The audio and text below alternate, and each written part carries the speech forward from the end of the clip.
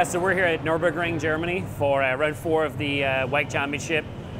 Long break, too long actually since Le Mans, but it's nice to get back in the Patrón green colours. I think we all missed it. As much as we love the Rolling Stones at Le Mans, it's nice to get back to what we consider our kind of home colours, home team. We haven't been here. I've actually never been here. As much as the amount of racing I've done in Europe, I never actually got to race at Nürburgring. So we got a good test here. About a month ago we had a 2-day test. I think it's the first time since we got the Ligier Coupes that we feel that we actually kind of got on top of them. We're competitive on lap time. Obviously the goal for us is to get as close as we can to the factory cars, the G-Drive old cars, which we managed to do, so we're happy. 3, 2, 1, go! Race 6 hours, obviously, so 3 drivers, me, David, and Scott again.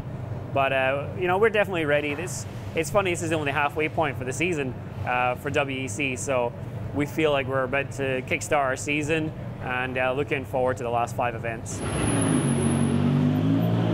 So we actually race on the Grand Prix track at Nürburgring. We don't obviously use the old Nordschleifer track, mainly for safety these days. This is where all the FIA rounds come to, but it's actually a very different track to what I expected, a lot different to what it looks on TV, much narrower, which the narrow tracks becomes a little bit of an issue with the P1 cars, the GTs, and patience is going to be very important here. I think we're almost in the easiest class because we're fast enough that the P1s don't really catch us in the corners.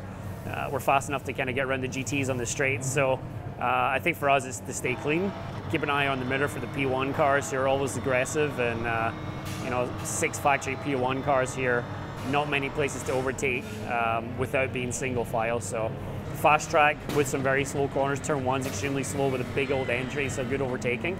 And then a couple corners at the back are crazy fast. So it's a fun place. The last chicane's a lot of fun. 4th gear in our car, and then 6th gear into 1st gear for turn 1. So yeah, good to be here. Hopefully we can get the Patrón cars on the podium. It's been a while since we stood up there and sprayed some champagne. So we're looking forward to getting started this weekend and having a good race.